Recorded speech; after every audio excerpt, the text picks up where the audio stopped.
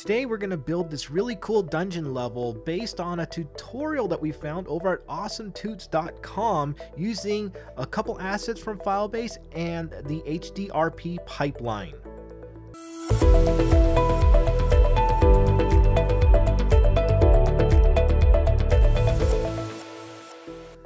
Hey everyone, this is Al over at GameDevHQ.com. Like and subscribe to this video, share it with your friends, check out our other videos and tutorials on our site, and be sure to log into GameDevHQ and sign up for a free account to see how you can become a greater game developer.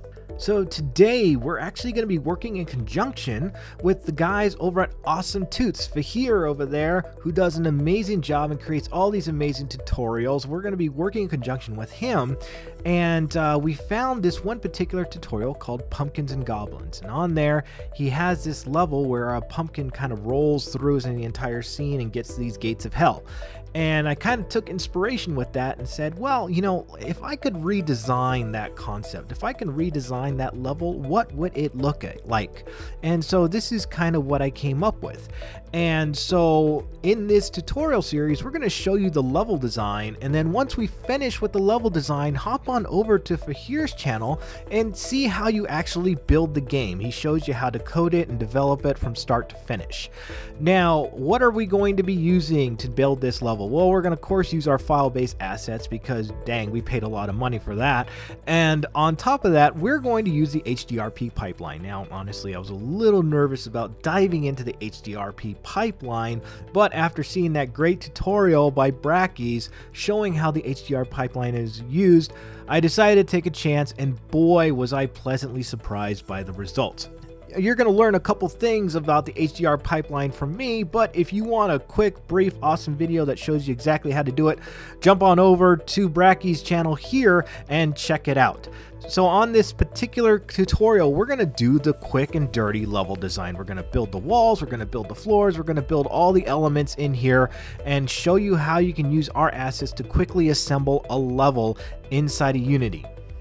Now, if you're following the Brackies tutorial, which, you know, you don't really need to rehash everything, but just overall, you're going to want to make sure you go to your show preview package, and you're going to want to download a couple things right away, specifically your high definition pipeline, and bring that into Unity. So once you install your HDR pipeline, you need to go and hit create, go to render, and create a high definition render pipeline asset. And that will create this right here. And then inside of your window rendering, where is that? Edit project settings, you're going to want to drop this pipeline into here. And if you do those three things initially before you start anything, so start with a clean project using a 3D, drop that in there, you should be set to go. Now that we've had that dropped in, we could start building in our scene. So how did I build in this scene? Real easy. I went to game object, create 3D object, and I created some planes. And we're just going to go ahead and reset this plane, focus it in on the center. And with your HDR pipeline, I just started bringing in assets and started dropping them in from GDHQ. So I started off with my stone material and I dropped that in. And look at the tessellation factor right there. I mean, it literally looks like it's jumping out.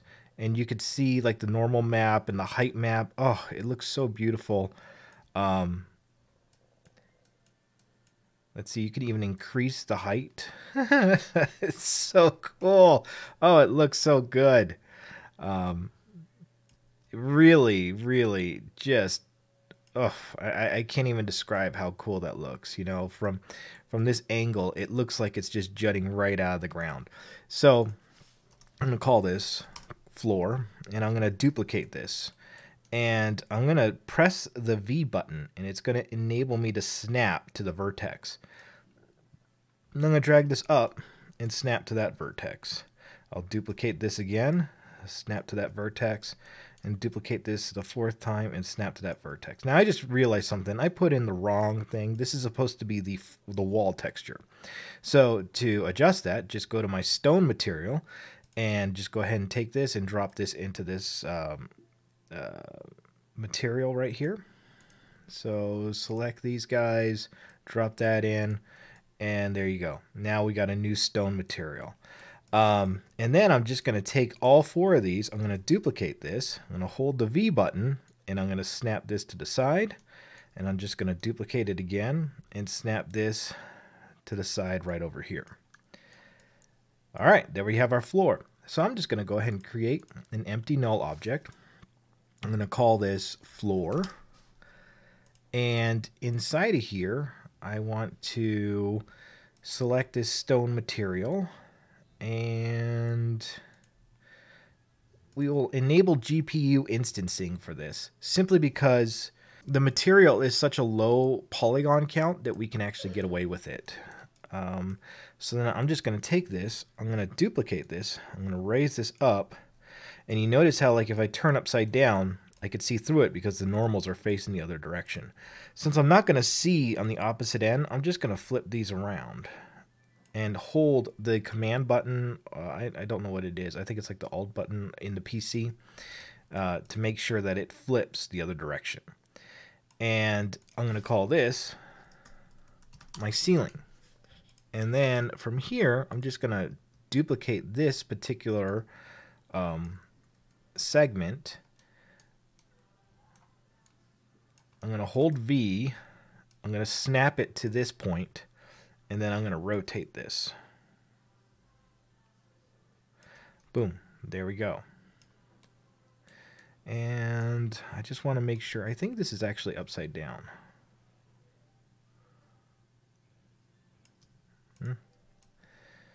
And then with this is going to be my wall section, right? So I'm going to duplicate this again, go to my arrow point, and then select it, hold V, snap it over. Duplicate it again,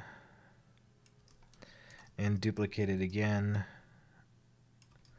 So now we got these 4 walls, but these 4 walls are going to use this material right here. So I'm just going to go ahead and drag that in there, and I'm going to put this all under one null object. Let me just reset real quick. This goes right here. And then I'm going to take this wall object,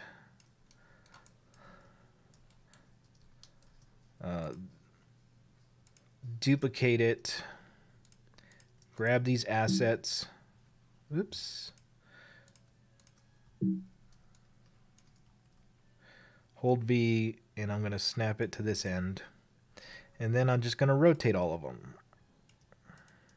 So now we have this 4-cornered wall.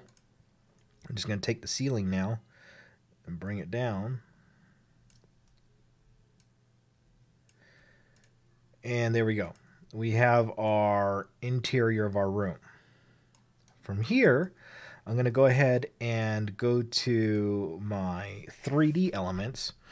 I'm going to go to fantasy.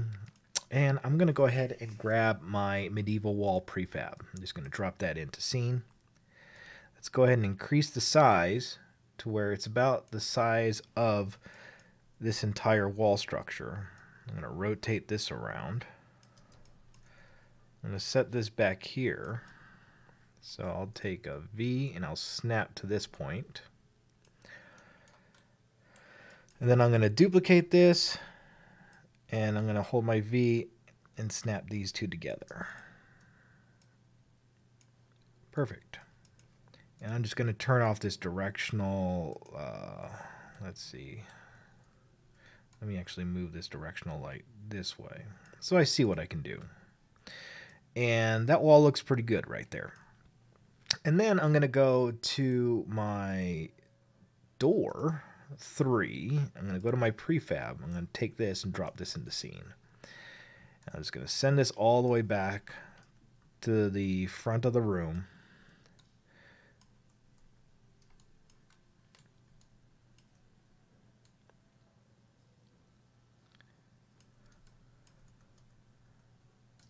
And set this basically right here.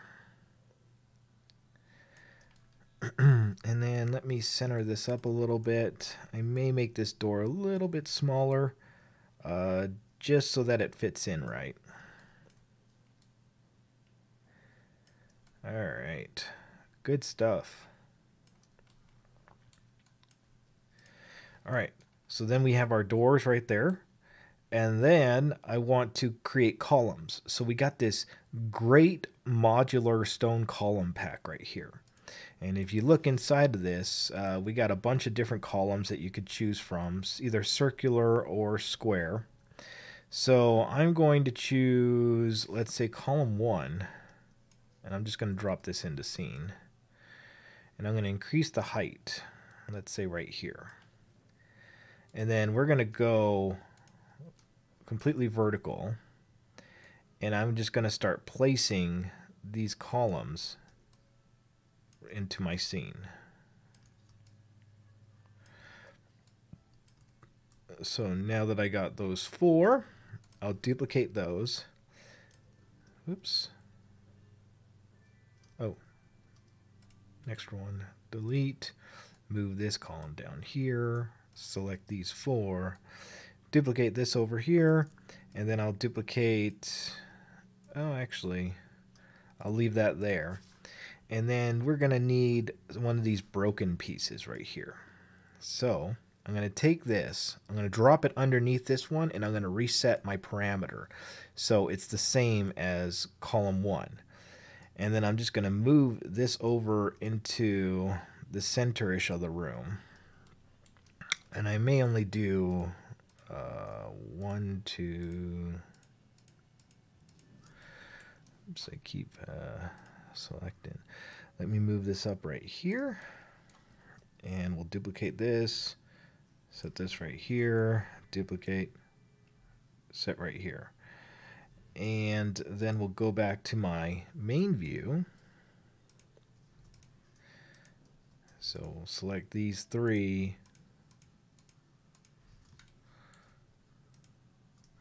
And I'm going to move these slightly over so that it looks pretty even in this level. So I think that's the spacing right there. All right. And then you could just select these, and using the command, alternate them by like 90 degrees.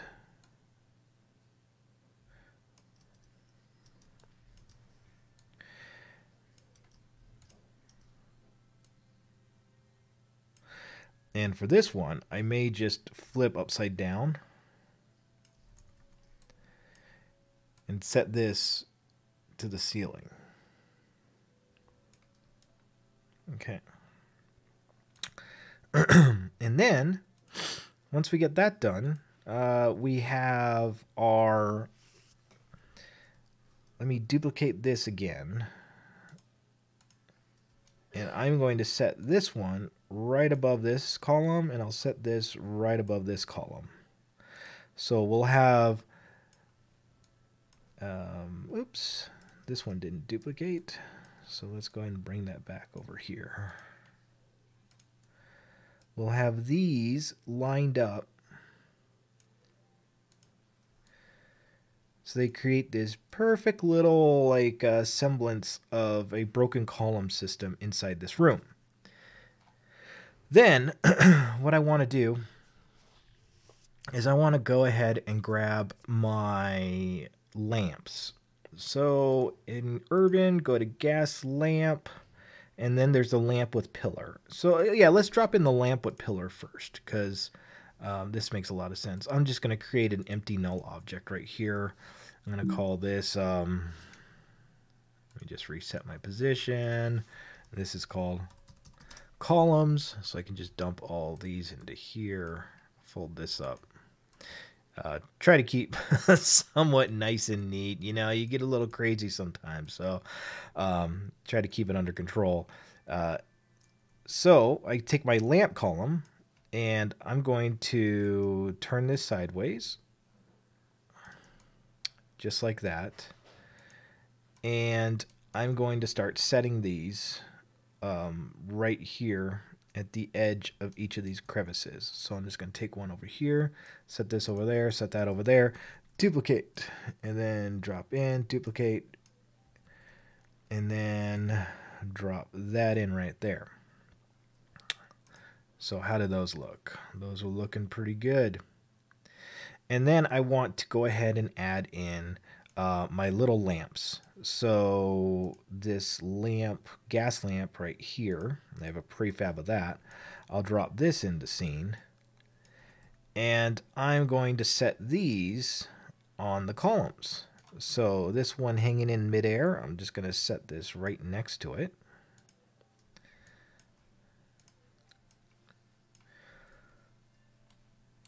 Bring this down a little bit.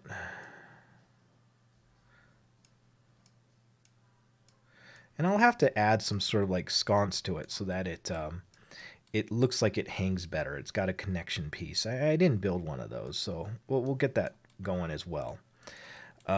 Take this and duplicate this over here.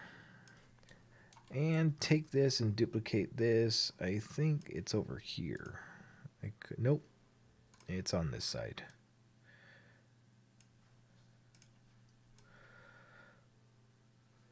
All right, cool. So those lights are in, and then I'm going to take these lamps and set these on these pillars right here. So we'll have one here, and I'll put one over on this wall, and then I'll take another one, put it over here, and I'll take this final one and put this against this wall right there. Very cool. Let me make sure that this looks good. Oh, it's just kind of floating in midair. So let me get this on this wall.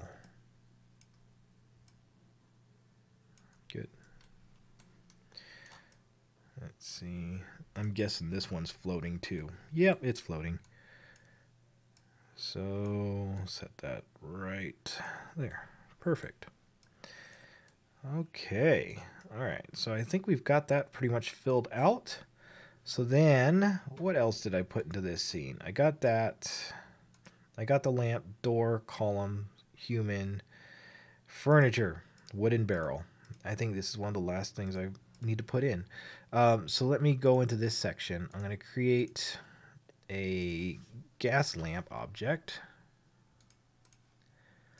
And I'm going to call this lights. Drop that in. And then I'm going to drop in my wooden barrel. And go ahead and press F. I'm going to increase the size of my wooden barrel so that it's a little more impressive. And then just go ahead and start dropping these into our scene. So I'll set one here and here, here. I'll set one behind here. I'll set one over here and here. Two over here. One right here. Two over here. And there we go. And there we are. All right, so let's go ahead and create an empty object. Reset. And we'll call this wooden barrel. Very cool. And so I think we got pretty much the basic layout of our level done, minus adding in the zombies. So in the next tutorial, we will go over setting up the lights, doing the lighting, using the HDRP pipeline to create the lighting effects. We'll knock that all out in one tutorial and basically set this thing up ready to go. So hope you enjoyed it, and I'll talk to you soon. Well, I hope you guys enjoyed this tutorial. This is Al over at GameDevHQ.com, and we are out of here. Special thanks to Fahir over at AwesomeTuts and Brackies for all the amazing tutorials that you guys put up. Take care, everyone. Have a good one. We'll see you next week.